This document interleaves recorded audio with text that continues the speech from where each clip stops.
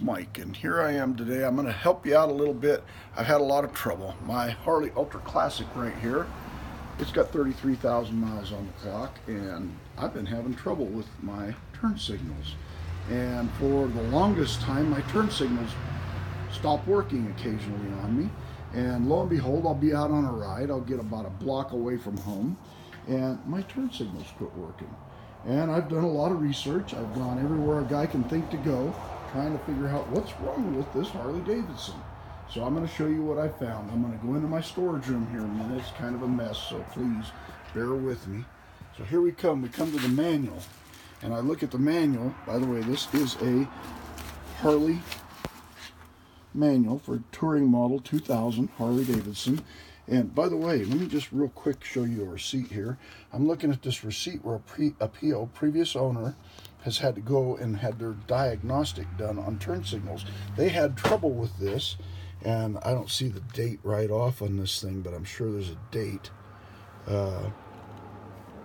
Looks like it was December of 2000, evidently. And so this guy's had trouble with my Harley Ultra Classic for quite some time. So now I bought the bike and I'm having trouble. So I go to my Harley manual and I start looking for turn signal problem issues and how to fix them. And the first thing I did was I came to the very back to troubleshooting. And I looked at the troubleshooting guides and I tried to figure everything out. I got my testers, did all the work they said to do. I ohm'd and checked, and I spent a lot of time. And I came across this page, and it says there's this thing called a turn signal module. And yeah, you could probably snap a picture of these pages, and you can probably see what they say in the way of, you know, all the things you want to measure and check, like your module, you know, you want to, but anyway, it's a big complicated thing. But let me show you what I found. I got online, I started researching. Harley Davidson has this little goodie called a turn signal module. It's 68540-96 is the part number, and this is the module. And this module has like kind of a plastic resin, like epoxy on the back, and this is the front. It's quite a simple little gadget, and I'm going to show you where you find this guy, and we're going to show you how I fixed my problem. You know, everybody quit trying to say, well, maybe it's one of your turn signal switches is bad. Maybe you've got a bad switch. Maybe you've got bad light bulbs. Maybe you've got a short. Maybe you've got a problem. I've already took the liberty of undoing the thumb screw on my seat, so it'll just pop right out when I pull it out. Here we go. And I'm getting ready. I'm going to pull it out right now and get him out of the way. Excuse me for the bad scene right here, because I don't have a photographer today. So, looking without a seat. By the way, I'm going to plug this battery real quick. Mega Crank. Man, does that work. Has so many more cranking amps in it. I'm not selling those. I'm just telling you about it. I really liked it. So, as I start looking, I find that right down in this little hole, right in front of your battery, I'm going to go to it, is the control module. And the reason I was able to find it was I noticed that right down here, let me find where my finger is, I was able to get the part number and write it down, this number right here. I went to Harley, to dealers, and I looked for it, and it's really expensive. Now let me show you what the real problem is. Harley, in all their infinite wisdom, you can see it right there. If I come right down here, you see that there's a valve cover. I guess that doesn't work so good up close. Let me come down further. That valve cover is right here, just beneath where this turn signal module, oh come on, is mounted. And that turn signal module gets hotter than blazes. So I'm going to pause this video. Well, I don't know if I can pause it. Nonetheless, I'm going to go get me a wrench. What I've got is a 3/8 ratchet with a 1/4 inch adapter, and I went down to an 11mm socket. So for those of you that don't like metric because you've got an American Harley, I'm going to unbolt this. You can figure out your own self which size American SAE you'd like to use for a wrench. So I'm undoing the one bolt that holds this together. This is kind of hard to do single-handed, so you'll forgive me, I don't make a lot of videos. Okay, so I took the bolt out, set it right there where it doesn't get lost. And I'll pull the module out, and you'll notice that this module has one cable connected. You push these little tabs on either side down, and hang on just a second.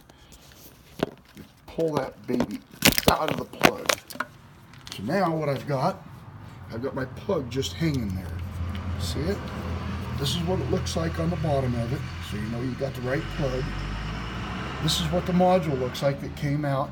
If you look at the back, there's no shine. It's all flat, and it looks like it's been burnt or hurt a bunch. I don't know. Maybe that's just me. This is the old module. Now we're going to go into my storage room again, and we're going to compare it to the new module. One's pretty dark, pretty ugly. The other one's brand new. And look at how shiny that is on the back there. It looks like an epoxy finish of some sort. They have exactly the same part number on both modules. So I'm going to go out and I'm going to install this baby. Matt, come here and hold this for me, would you? Thank you. So I'm going to have my assistant hold this camera for me, and I'm going to show you how I install this. It's a very simple thing, folks. You just simply plug the module in, make sure it's in there real good. Start my bolt in there, and I'm going to put it down in a hole where it goes. I'm going to start the bolt in.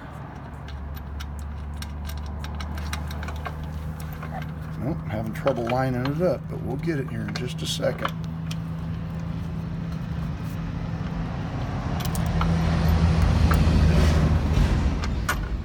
We got a lot of big trucks around here. We live right next to a highway, so you have to bear with us, folks. See if I can get this baby started here. Having a little bit of trouble lining everything up. And this is the same exact module that came out, and for some reason I'm having a little trouble. Maybe if I turn it the other way. And you might have a little trouble as well. Here we go, starting now, I think. Okay, I want to turn this module so that it's like it was when it came out. We're going to go ahead and ratchet that down tight.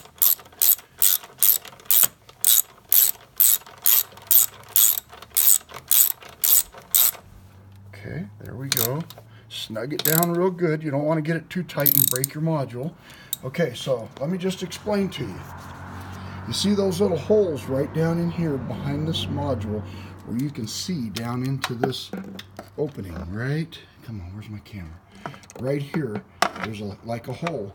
If you were to look on the other side, let me take you around and show you what it looks like on the other side. You've got a valve cover right here. And I mean, this is how thin it is. You can barely get your finger in there. And just on the other side, right here's your module. See, there's the bolt that I ran in, right? Let me see if I can get it where you can look at it.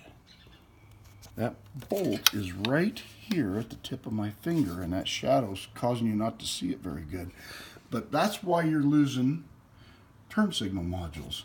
So if you've been having trouble and nobody can tell you why did my turn signals quit working all of a sudden, now you know how to fix it. So, hope you enjoyed this video. If you liked it, give me a big thumbs up. You might even want to subscribe to my channel.